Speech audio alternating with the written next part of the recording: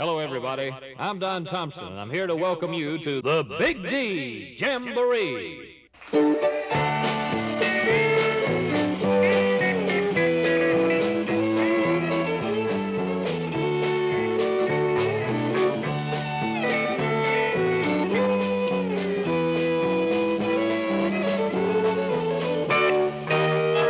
Deep within my heart lies a melody, a song of old and old, where in dreams I live with a memory beneath the stars all alone.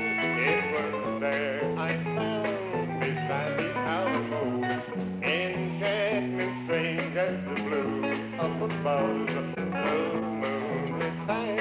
If only she would know, still hears my broken song of love.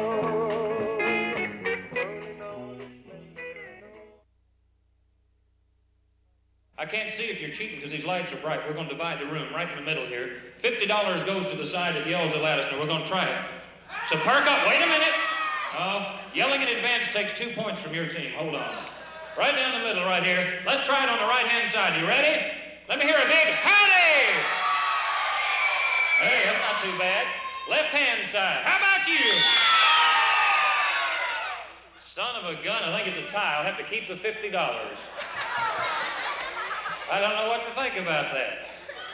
You're going to see some fantastic talent tonight. The Big D Jamboree has been the springboard for some of the most famous names in country music. It's kind of, I feel like the ghost of the greats are standing on the stage with us, and they're looking at me saying, "What are you doing up there, you faker, you?" No, really, we're going to have a big time. You're going to enjoy the talent. This gentleman likes to go fishing. That's the only thing he likes to do besides sing. But that's not necessarily all he gets to do, but I didn't go into all of that with him. How about let's give a hand to a gentleman here for the final one of our amateur talent tonight, Tommy Horton. Let's hear it for him.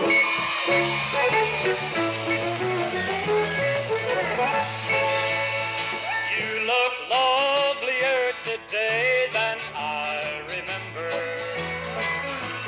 I'm so glad I got to see you once again. I've enjoyed just sitting down and reminiscing. I've enjoyed as much of this as I can stand. There's so much more between us than this table. All those years, all those dreams, all those plans. Yet you know, without me saying, I still love you. I've enjoyed as much of this as I can stand. He used to have it on Saturday nights, and I remember I'd pull that radio in, I'd go to bed and lay there and listen to the Big D Jamboree, and my folks come in there and say, "Turn that radio down so we can get some sleep." But I'd turn it down as low as I could and still have my ear in it, listen to Big D Jamboree, and lay awake at night dreaming about it, just hoping someday that I'd get a chance. And that was like a dream come true to me. I was born in Brownwood in 1948. I guess I claimed my home to be Santa Ana, a little old place 22 miles west of Brownwood. To me, this is the prettiest part of the world I've ever been in, around these beautiful pines and hardwood trees and on this lake here. I just love it. When I was 13, I got a mail order guitar from Sears and Roebuck. And How much did it cost? It cost me $14. $14. And I was in Grand Valley, Colorado at the time, and I hoed raspberries. And the first morning out there at work, he gave me a hoe, and he said, "You will hoe this raspberry patch."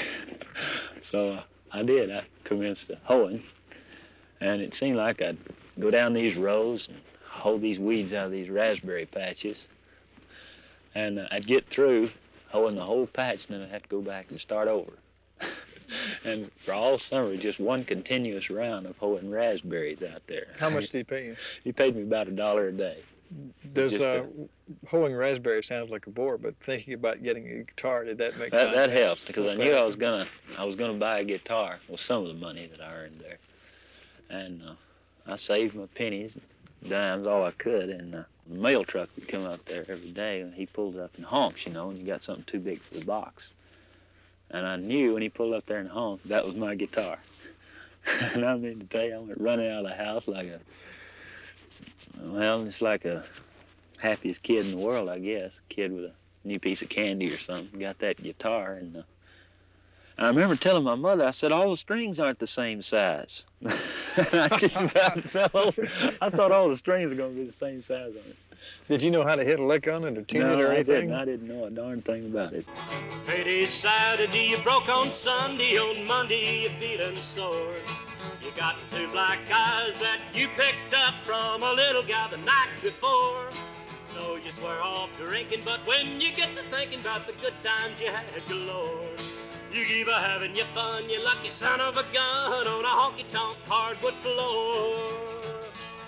On a honky-tonk hardwood floor, on a honky-tonk hardwood floor. You keep a having your fun, you lucky son Horton of drove a up from gun. Jacksonville one Saturday afternoon last month to audition for the Jamboree. The judges were impressed. He was the only one that afternoon that made it to the finals a month later. One by one, nervous singers trooped to the stage to sing to a cavernous, empty house with an audience of 3 judges sitting out there somewhere in the darkness. My whole world's wrapped up in you. I was very, very nervous because the Big D Jamboree, I think, to me, is a pretty good sized show, and it's known. It was pretty famous, really. I don't really. But yes, to answer your question, yes, I was. I was darn nervous. I think probably most of the people there were probably just as nervous as I was. Maybe I think it was probably about all the same. Did you hear that the brunette girl who sang "You Ain't Woman Enough to Take My Man" in Jamestown Ferry? Oh, that was that Frances Austell. You bet I did. That gal has got one whale of a voice on her. He just caught the Jamestown Ferry. It's not a hot day in January, like he said it'd be if he ever left me.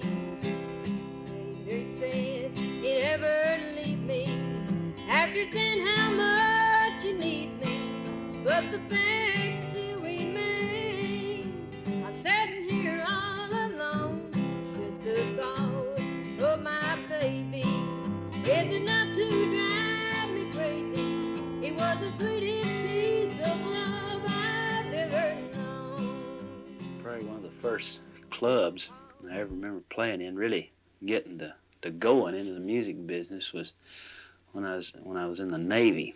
I was stationed in Corpus Christi.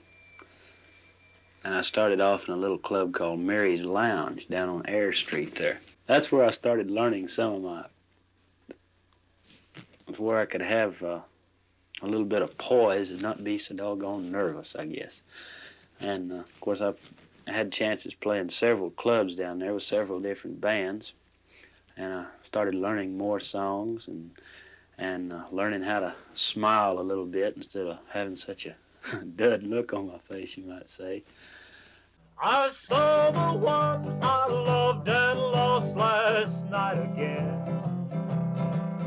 I smiled and said hello like we were still old friends. Don't pity me, it never mattered anyhow. But oh, if she could see me now, if she could see me now that the nightlife's gone, how sad I really look without my party face on. The way I just give up, sit down and cry out loud. But oh, if she could see me now. I'm first at every party, I'm the last to leave. And no one feels the hurt down deep inside of me. I drink too much and say, who wants her anyhow? But oh, if she could see me now,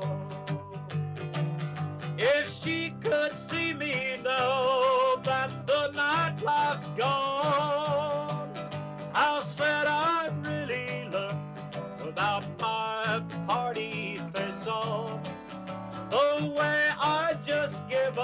sit down and cry out loud. But oh, if she could see me now. But oh, if she could see me now. I'm sure you know this just as well as I do, and I'm sure lots of musicians can tell you the same thing. The music field is very, very unpredictable. But I believe that a person, if he wants it bad enough, and I keep going back to what Tony Douglas has always told me. He's told me many times, he said, if you're willing to work hard enough and wait long enough, well, it'll come. And that's what I'm doing right now. I'm trying to work hard enough, and I'm waiting long enough, I hope. And someday I'm going to wait long enough and say, well, it happened. But I think so many musicians that are unknown that want to make it so bad, they just want a bingo overnight success like that. And that just doesn't happen very often. Once in a while, somebody will come along that's an overnight success, but you got to work hard at it and hang in there and know what you're going for, and that's what I'm doing. I'm just hanging in there, and I know what I'm going for, and I'm going to break my back to get it. Two of the performers who were up here tonight so impressed the judges that they wound up with a dead tie, and I'd like to have you give a big hand for these two gentlemen first, Tommy Horton and Eddie Byrne. Let's get it.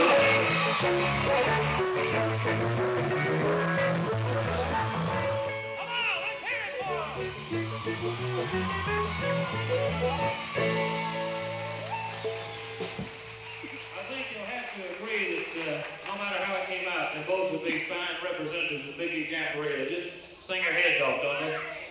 How about let's hear it for them again?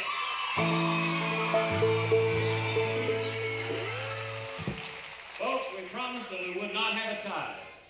So, after they had narrowed it down, the judges all got back together, and they had to declare a winner. And the winner's going to sing one more song. Let's have a big hand for tonight's winner of the Big D Jamboree, Eddie Byrne.